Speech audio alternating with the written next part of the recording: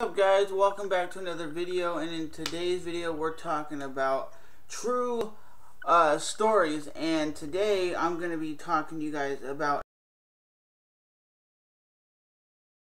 So basically what happens is a buddy of mine calls me up and he's like, dude, would you want to hook up and go to the bar? And I was like, yeah, sure, why not?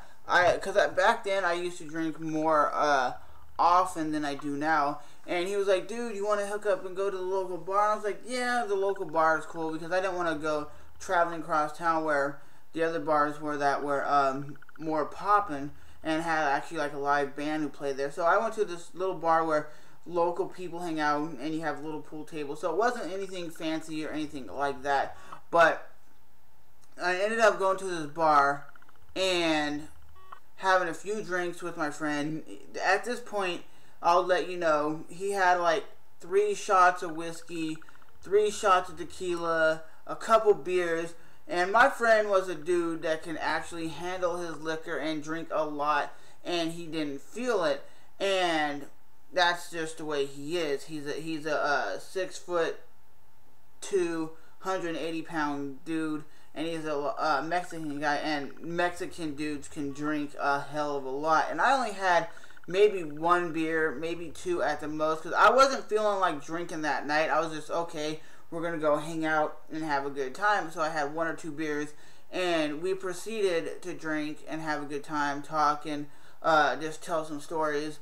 And around about 11:30, 12, because here in America, the bars close around 2 a.m., and basically we walked outside because he wanted a cigarette, and he checked his pockets, and he left his cigarettes at home, so he didn't have any cigarettes on him. So pretty much what he did is, there was this girl outside. She was more on the thick side. She wasn't fat, or she wasn't really ugly from what I remember. And he was like, excuse me, honey, can I borrow a cigarette? You know, like when you're at a bar and you're just hanging out and there's a lot of people that are drinking, you just ask to borrow a cigarette. There's nothing wrong with that. And I don't smoke, so he was like, would I be able to borrow a cigarette? And she pulls out her cigarette and she's lighting it, and she looks at him and goes, what'd you say?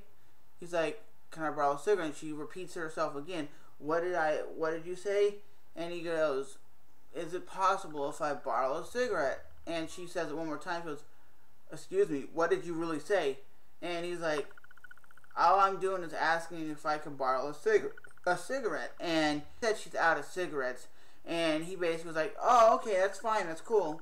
And he proceeded to just talk to me and just chill outside, because it was a nice sunny night in the summer. So we were just standing outside around 11:30, 12 o'clock, where it was still warm outside. And she basically looked at him and goes, what, you don't fucking believe me? And my friend's like, no, it's cool. I don't want a cigarette now, it's fine. Because my friend didn't want to be confrontational. And I'll put it this way, my friend's a MMA fighter, so he didn't want to be confrontational and start a bar fight or anything like that. And she goes, well, here's my purse, it's empty, I don't got no more cigarettes. And he's like, I told you, it's okay. So this girl proceeds to go back into the bar. Apparently her friend just showed up, so I guess he's sober, or maybe he had a drink or 2 before he got to the bar. So he was way more sober than my friend was. And he comes walking out, she points right at my friend, and he walks in and goes, so what, you call my friend a fat bitch?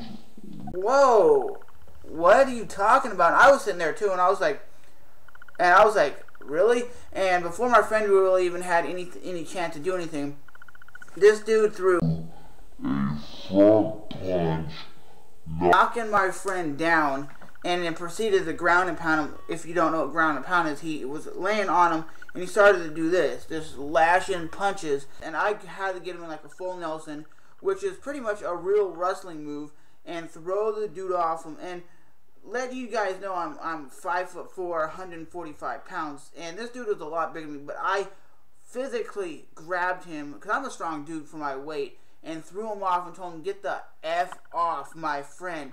And he looked at me, he was like, what, you want something? I was like, nah. And my friend basically, because we were only like 5 or 10 minutes from the house, he gets up off his ass and fucking walks back home. And the moral of the story is, my friend has composure from being a martial artist and training martial arts. And if he was sober, my friend would have beat the crap out of this guy. And this guy didn't even ask any questions.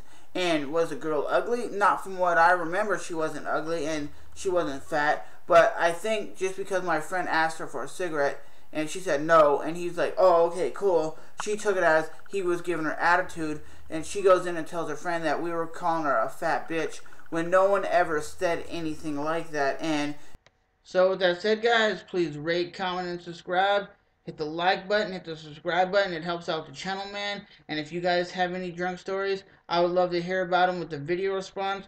Or you can hit me up in the comment section below with a comment. Tell me what your story is. But honestly, I'll have 3 more videos with some funny ass drunk stories that happened to me.